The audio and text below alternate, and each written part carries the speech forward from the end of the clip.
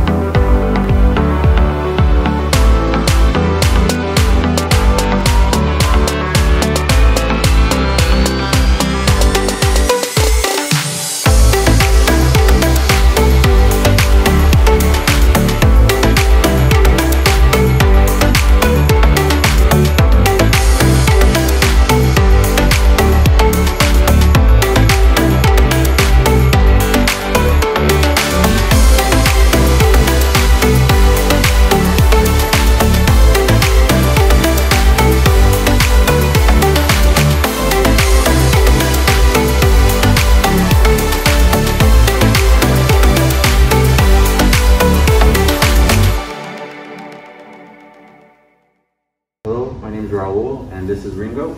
And the training process was amazing. Ringo was, or still is very hyper, still a puppy, but just coming in today, the training was amazing, and it really showed me how to control his energy. And seeing Ringo being obedient is amazing, and him learning the specific commands, and it really helps me out. And I think it's going to be a great adventure.